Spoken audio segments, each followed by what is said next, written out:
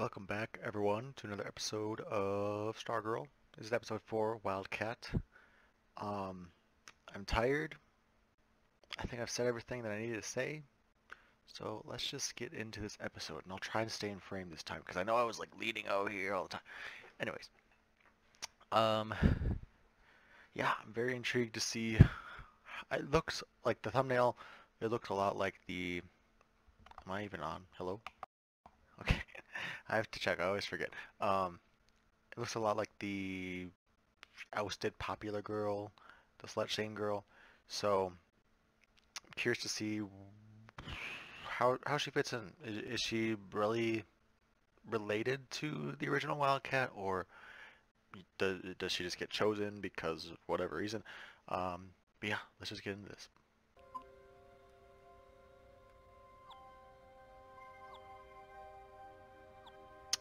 Hell nah. Hell nah. Don't do it. She going all the way? Jesus Christ. Yeah, I saw the boxing picture, so there's something there. I've heard the name Yolanda too before, so she might actually be related. I can't remember.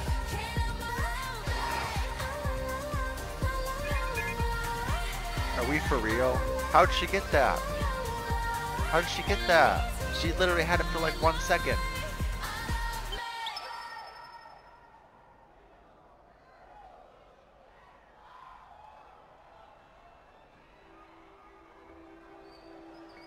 How did she get that? Trash.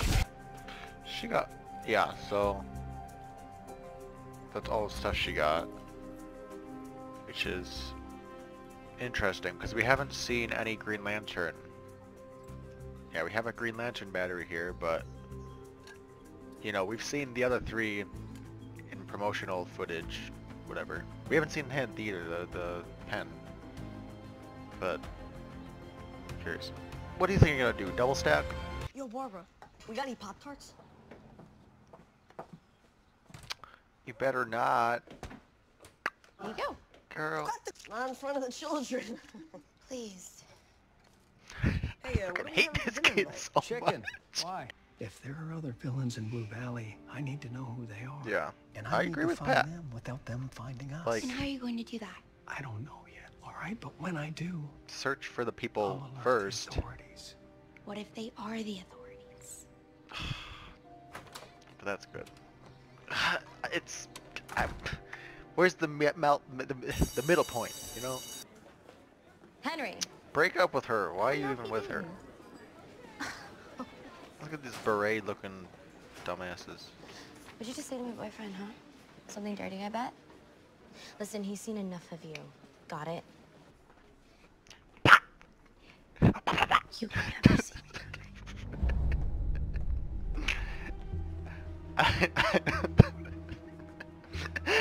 Oh, okay.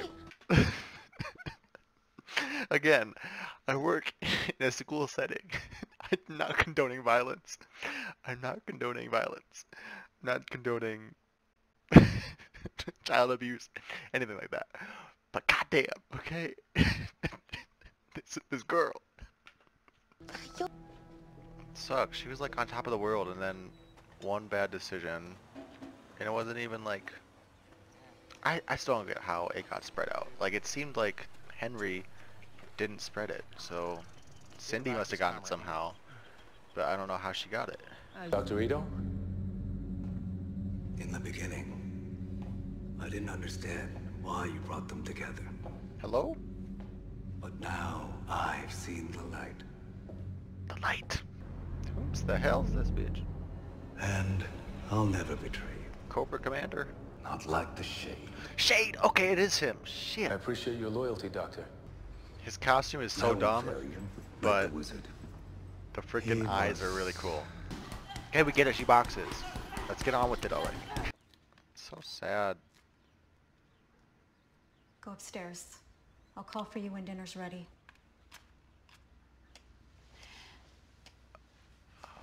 Actually, My God! about dinner. It's been 3 months. And also, like, I don't. That's not right. Okay, that's not a right punishment for what happened. Never should have sent him those. He never should have shared them.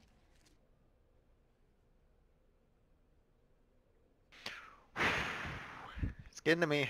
It's getting to me.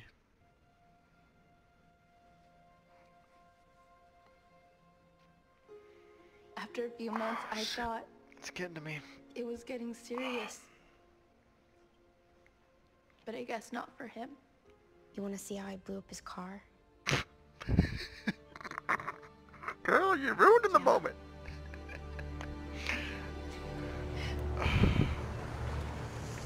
But okay, whatever gets you the team, right? Left him my son. Wizard! He so wanted to be like his dad. Like his dad? His dad was a councilman, wasn't he? I gotta go.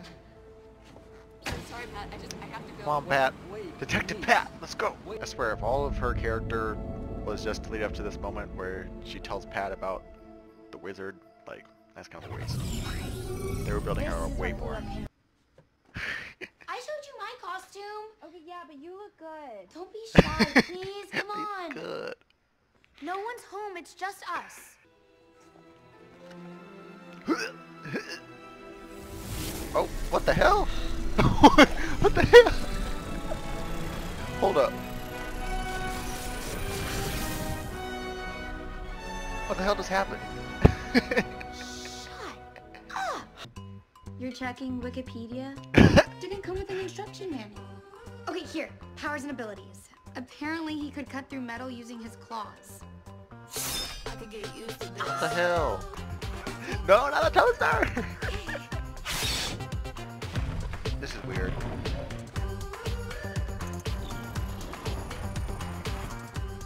It says he always landed on his feet.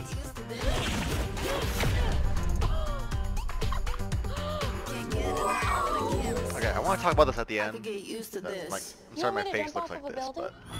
but it's I don't cool. want you to. I like it. Wikipedia said. Shit!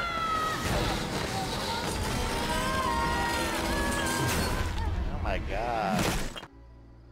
You better not. Hi, Barry. How are you? Oh god, thank God Beth's here. You and Dad are my best friends. No. Yeah, I agree with the mom. Janitorial, Robert speaking. Robert, Yeah? you can't just throw supplies in the closet like that. What are you talking? Swear to God you're not in here. Swear to God you're not in here with Henry. I don't think he did it. Like, yeah, he's an asshole, but I don't think the way that he was acting, I just feel like he didn't do it. Are you gonna kill him? Put your clothes away. Girl, who's you? She's invisible? Oh, she jumped. Oh my god. Okay. Oh, hell no. She not part of this. Oh, is she Fiddler? Okay. Who is that? She's not in the picture, right? Like in the Injustice Society picture, she's not there, is she? Or was she on the far right? That was the weirdest freaking scene.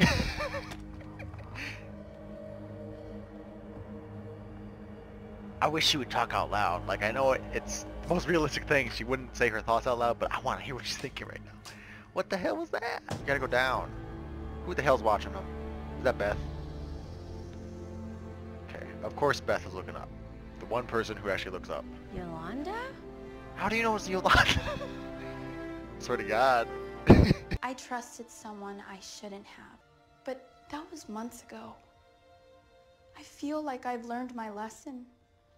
And I've been punished enough. Help me move forward with my life. She's so that good. I can be the Yolanda Montez I used to be. I don't know if they're gonna agree.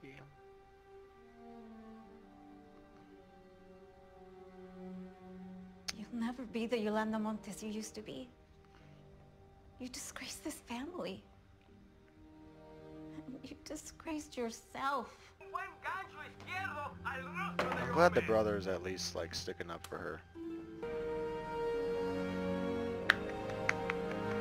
Yes. I actually love that. Uh-oh.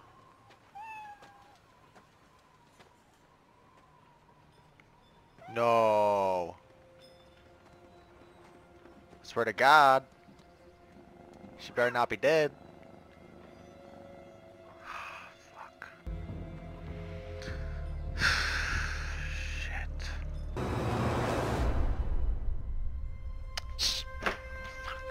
I'm so irrationally angry at that ending.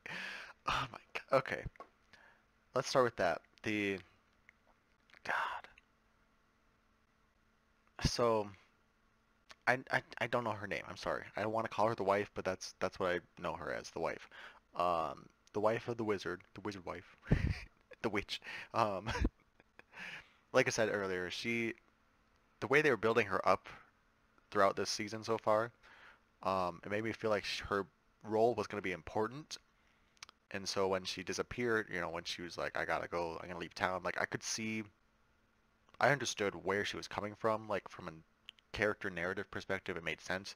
It was just like, for an overall plot, the amount of screen time they were giving her, it felt like there was no way that would be the end of her story. And with the way this ended here, she's either dead or abducted. So obviously her story has a little bit more to go.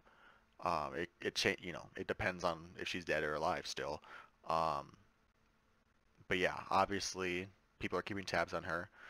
She's been saying too much stuff, and she was a loose end, so obviously they had to take care of her and stuff. So again, I'm very, very intrigued about her character because ever since she was introduced in episode 2, I was just like, why are we getting so much weird screen time focus on her, especially with Pat? Um, so I just want to see the conclusion of what's going on with her. Okay, so random stuff throughout the episode. The hierarchy of the Injustice Society. Is Icicle on top, or is it, I think that's King Dragon, someone said. I have no idea what character that is, but it's a lizard-looking person, so I'm assuming it's probably King Dragon. Again, I have no idea who that is, but I'm curious to learn. But anyways, I'm just curious. I don't know what the hierarchy is. Is he on top, or is it Icicle? Because Icicle seemed a bit nervous around him, but that could just be because he's creepy. Because in the end, Icicle was the one giving orders. He was saying, I'm going to build whatever. New America is going to go forward. I want you to build this. But then King Dragon was like, I want the dude's body. And he was like, okay, sure. So just the power dynamics there are very intriguing to me. Since we're talking about the Injustice Society, they mentioned Shade, which is awesome. Again, like I said in the episode, I've been reading Flash recently. He showed up a little bit. He had like not 3 episodes, 3 issues. And from I'm pretty sure it's the same Shade. There's probably different iterations of Shade, but the Shade that I know is from the Timverse, so Justice League, the animated series, where he's just a villain. He's just some dude in a gentleman, top hat, whatever, and he has powers over darkness. And that Shade is the same, like, again, with these characters, especially in this show, there's legacies, so, maybe it's not the same Shade, but, I guess between then and now, he's been reformed, he's been, sort of going to an anti-hero heroic role, in the comics at least, which the Flash comic touched on a little bit. It intrigued me enough. He's always been an interesting character to me. I really like characters that deal with darkness and sort of light manipulation. Anyways, little tangent, but I've been meaning to research ever since I've read that. That was literally 3 a.m. in the morning because I couldn't sleep. I read it this morning. But anyways, I've been, I want to research more about his character, that character in general, because it is very intriguing to me. And so hopefully the show touches on it a bit more. again, you could barely see him in the wide shot, but then they like focused and specifically pointed out the glasses. So he is a character in the show. So I'm curious to see if we've met him for one. Is that janitor guy maybe, or is it somebody else that we don't know? And then also just to learn more about his story, about his reformation, what kind of role he might have to play in the show at all, if he has one. Because yeah, I'm just really a fan of villains that turn to heroes, heroes that turn to villains. Rarer, but it happens. People that switch straddle the line. It's very cool to me. So that's enough about the Justice League. Yolanda. Very good performance this episode. I want to figure out who the actress is because she was doing awesome. Very hard-hitting, heartfelt scenes. And it sucks the situation she's in. Like, I'm glad she stood up for herself in the end, at the end of the episode. But it's just, I understand where her parents are coming from and her family. There's definitely a very strong traditional bound. It looks like, I'm assuming she's from a Mexican family. They're very culturally tied to more conservative views and views on sexuality and stuff too. So I can see, again, it's all logical. It's real. It just sucks that it's happening. So yeah, again, great character. The other thing is, I think I'm not too familiar with the character of Wildcat. Again, I'm gonna say that for a lot of this show. I'm not too familiar with it, but it's I feel like I've heard that name Yolanda before. I was gonna say it was from Teen Titans, but that was Panther or something, wasn't it? Pantha. That's not the same character, obviously, but just Yolanda Wildcat. It feels like I've seen that, heard that somewhere before. So if you guys know, let me know. Otherwise, I'm probably gonna wiki it after this because it's in my mind. Like I know Ted Grant, isn't it Ted Grant, the original Wildcat, the one that trains Black Canary, all that yada yada. But for some reason, Yolanda just feels familiar to me. So I'm cool. I like that this iteration is obviously a legacy character, and just making them, the original Justice Society of America was very white male, so it's cool that we're getting female versions, Latino versions, Hispanic, whatever. Anyways, it's cool that we're getting some diversity here in these younger legacy reincarnations. Yeah, Henry, I'm gonna touch on it really quick. From what they showed, it didn't look like he was the one that sent the picture out. He was probably sharing with his friends it was him again. It was him by the lockers with his two jock friends or whatever, and he was kind of like snickering at his phone. So he was probably showing them, but like it wasn't until Cindy snatched the phone from him and he took it back and he was like, "What are you doing?" So that makes me feel like he didn't send it out. It was somehow Cindy, but then she only had it for like a millisecond, so I don't know how she transferred the number. I don't know. It's either weird incomplete, bad storytelling in that we didn't really get that full exposition of he was the one that sent it, or there's enough ambiguity that it is part of the plot that he didn't send it, because I don't know.